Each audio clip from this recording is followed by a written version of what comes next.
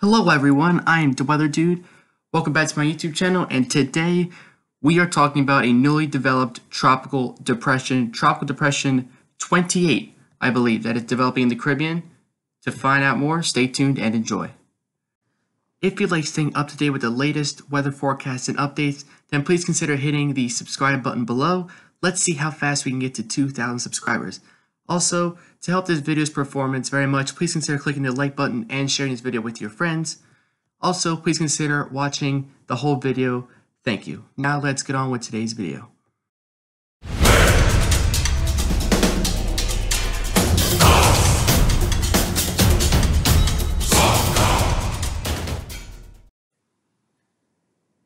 And I do apologize because the other day I actually did have a video set up.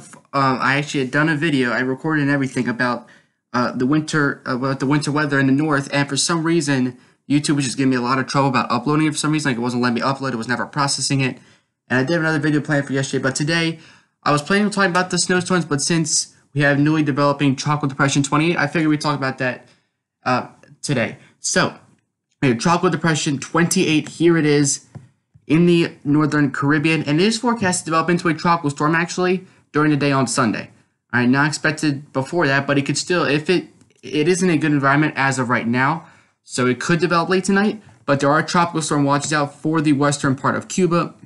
This will also likely track just near, if not right over, Cancun, which was actually devastated by Category 2 Hurricane Delta not that long ago. It is expected to develop into a hurricane once it, as soon as it enters the Gulf. But because of some uncertain development conditions in the central and northern Gulf, it may weaken to a moderate tropical storm before landfall. But still, a strong, moderate to strong tropical storm versus a weak Cat 1 hurricane is really no difference, as I always say. So maximum sustained winds right now are 30 miles per hour, typical for a tropical depression. It's only moving north-northwest at 2 miles an hour. So really, it's not in any hurry to develop, and it may not enter the Gulf of Mexico until Tuesday morning. So this has, this has the entire day, Sunday and Monday, in a good developing environment. Because once it enters the Gulf, it will have some trouble developing. All right, so I'll be talking about that in today's video as well. Here we have the probability for tropical storm force winds.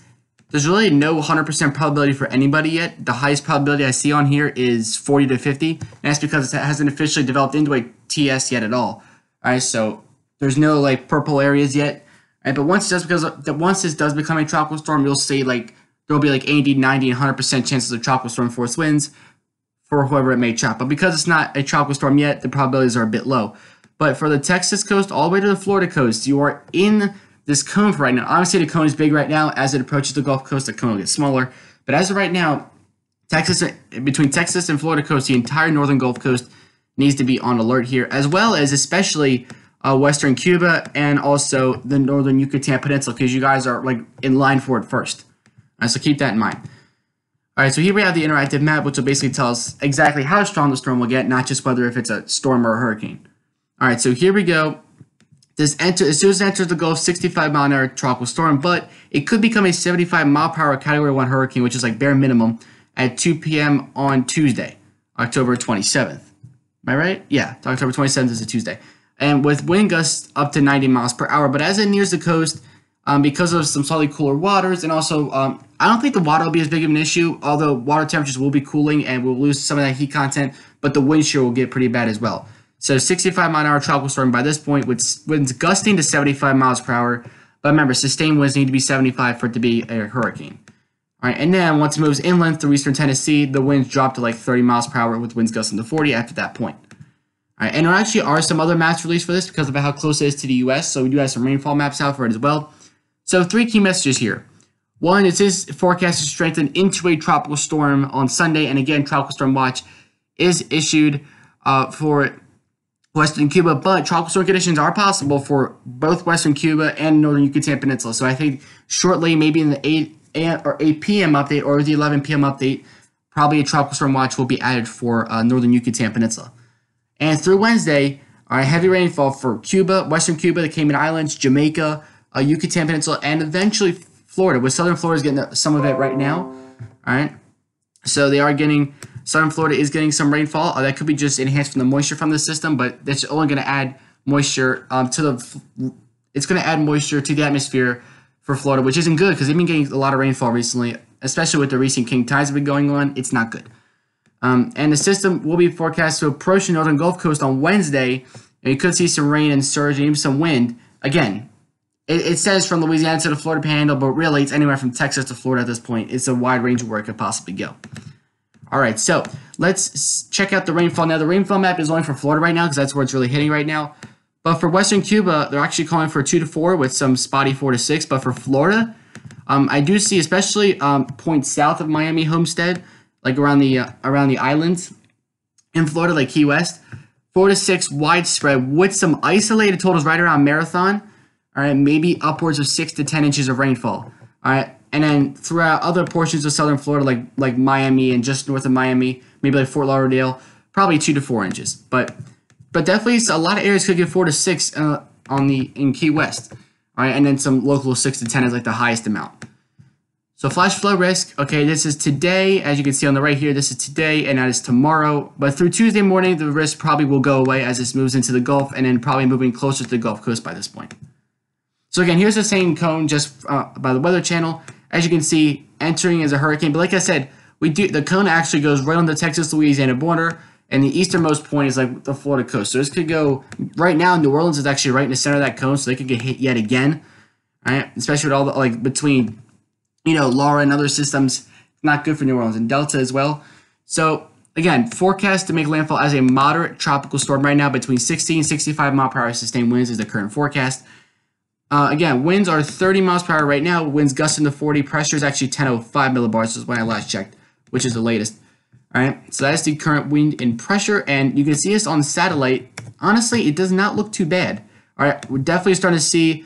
I think it's protected right now because there's an upper level high, not low level, obviously, because that's where the storm is.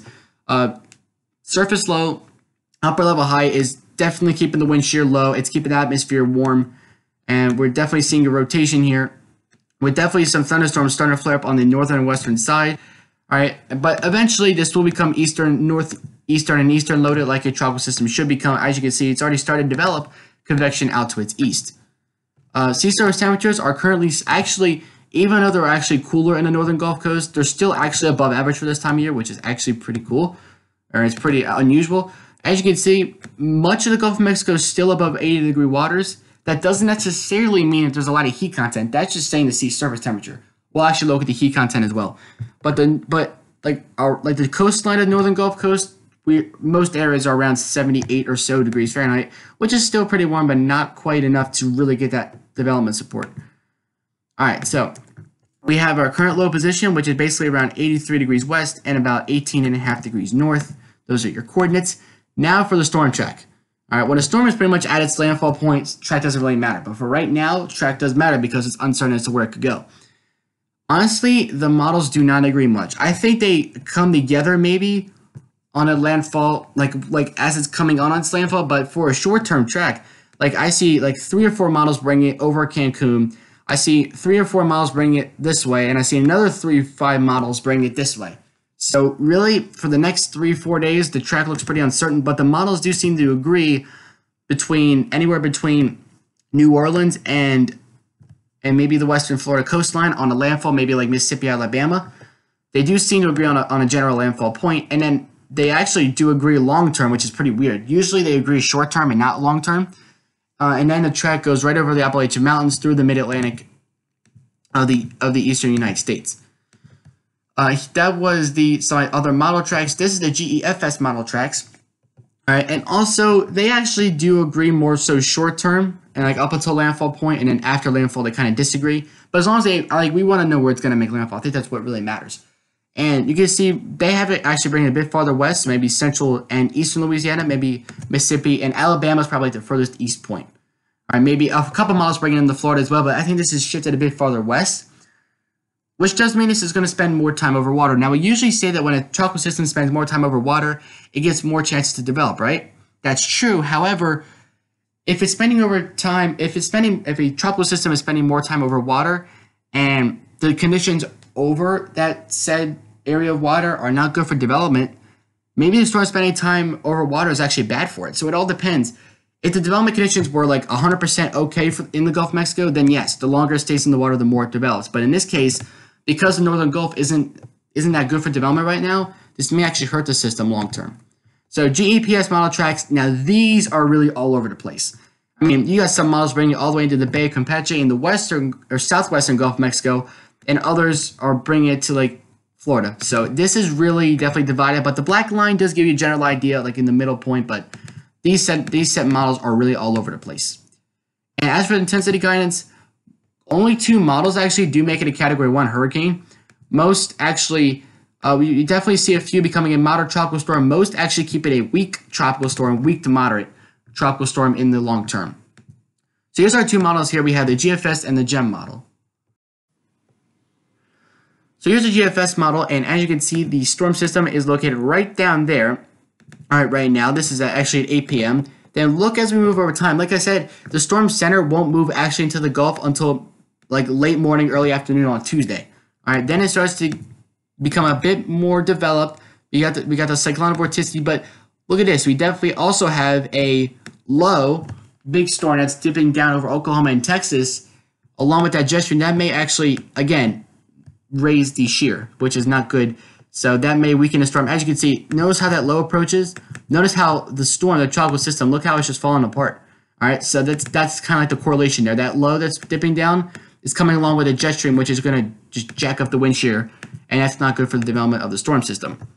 But as of right now, it is still in a good development area, so it's got good time to develop right now. But look at the GEM model.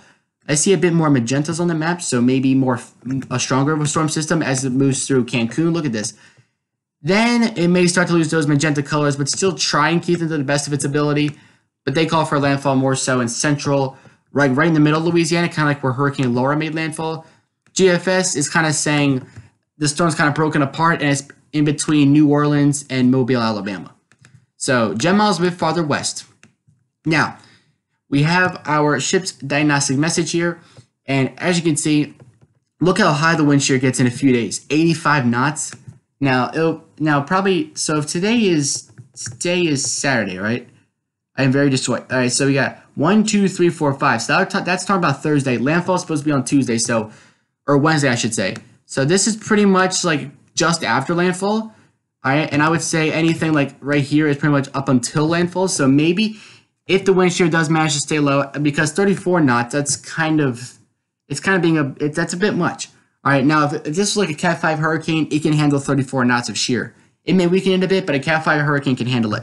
Not a small tropical system or tropical storm. A Cat 1 hurricane cannot handle that. So we will be watching that. Sea surface temperatures, again, 30 Celsius now, but like I said, pushing landfall may fall to 26, 25, all right, which would definitely put the sea surface temperatures mid to upper 70s, which is okay, but when you combine that with more shear, that's just not good. And storm speed will also be speeding up. Right now, it's only moving at a couple miles an hour. That will change, and maybe just after it makes landfall, the storm may start moving at like 30 miles an hour, which is like 30, 40 miles an hour is like Indy 500 in the hurricane world. That's like really fast. It may not seem like that to us, but notice the heat content. Heat content values will be going well above 100, all right, for a very long time. I mean, we're talking about maybe for a couple days, like as it's moving through the Northern Caribbean, heat content will be excessively high, which is really good. But notice this, heat content falls from 100 to a few hours later, it'll only be down to 20, 30, and maybe even close to nothing once it enters the Gulf. So it's got to get all of its energy up in the Northern Caribbean and extreme southern Gulf of Mexico, because once it starts moving through the Gulf, I think its chances will start hurting a little bit. All right, so we're going to go through our last few maps here. This is basically talking about the dry air. There's Epsilon. The dry air is getting sucked into that right now. Bermuda did get some impacts with this, but luckily the dry air behind it, Bermuda is improving very nicely. Really all that did was pretty much some surf, some waves, and some windy conditions for Bermuda, which you're used to on a day-to-day basis. But here is our storm system right here. Invest 95L, but really it's Tropical Depression 28. And there is actually some dry air on the western half of the Gulf of Mexico. Eastern half, not so much. All right, so if that dry air does manage to stay around, that may hurt its development chances as well. But I think our biggest problem is the shear. Our second biggest problem, I think, is the heat content / SSTs. And our third biggest problem is the dry air. That's how I kind of like rank it. Now, as for right now, shear is not too bad, but it could move again into an environment where shear is pretty high. Now, what I did include in this video is the shear predictions. All right, notice how shear is moderate to high All right, over the central Gulf of Mexico. This is a 24 hours. This is basically 24 hours out. So this is 8 a.m. Sunday morning. All right, and then we got 8 a.m. on Monday morning. Notice how the shear falls from like near 70 miles an hour all the way down to 30 miles per hour. So shear does go down a good bit by Monday morning. And by Tuesday morning, shear is even lower actually. Like the central and southern Gulf is pretty much no shear, and the northern Gulf has about 30 to 40 miles an hour of shear. All right, so shear may be falling. All right, if that upper level high continues to build, we can see a more peaceful environment in terms of the shear, and that would really help this thing develop, destabilize the atmosphere, and it could be dangerous. But if that jet stream gets pushed north, all that shear is staying to the north, and it doesn't impact the storm system. Obviously, we want more shear because that tears apart the hurricane, and I know I agree with you guys 100%. I am sick, pretty much sick of hurricanes this year. I admit it's very fun to track them, but there's just been so much devastation between hurricanes and wildfires this year and other things. So definitely a lot of hurricanes I'm pretty sure we're all sick of at this point. So stick around for updates, ring that bell notification. Thank you guys for watching today's video. I am the Weather Dude, signing off till next time. Stay awesome, and I'll catch you guys in the next video.